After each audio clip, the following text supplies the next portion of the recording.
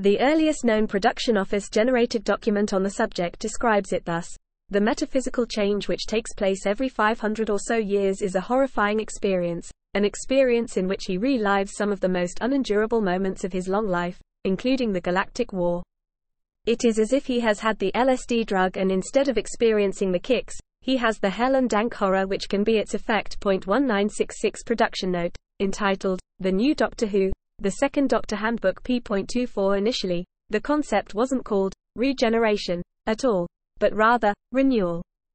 In fact, the term, so familiar to Doctor Who fans today, didn't appear until the Doctor's third regeneration, first seen by fans in 1974's Planet of the Spiders.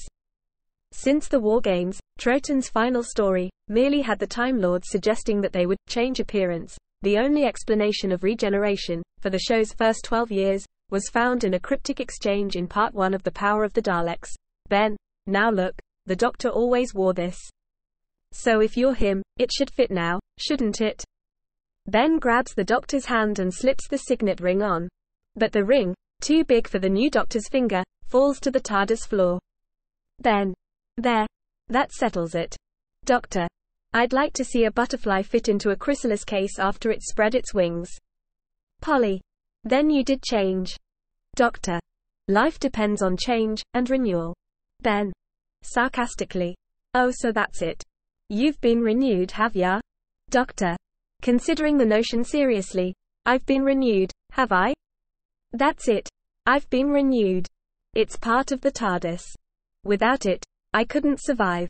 Although the Second Doctor's last claim of a connection between the TARDIS and regeneration has never been explored in detail, it is heavily suggested by later regeneration stories. Notably, the third and fourth Doctor's highest initial priority is returning to the TARDIS. TV, spearhead from space, robot. The fifth Doctor desperately needs the TARDIS, zero room to assist with his regeneration. TV, Castrovalva. And the eighth Doctor's post-regeneration amnesia is instantly resolved when Chang Li opens the TARDIS, Eye of Harmony. TV. Doctor Who. The connection between man and vehicle was made explicitly clear by the visual effects in The Parting of the Ways. There, the effect used for regenerative energy was the same as the energy that emanated from and was returned to the heart of the TARDIS.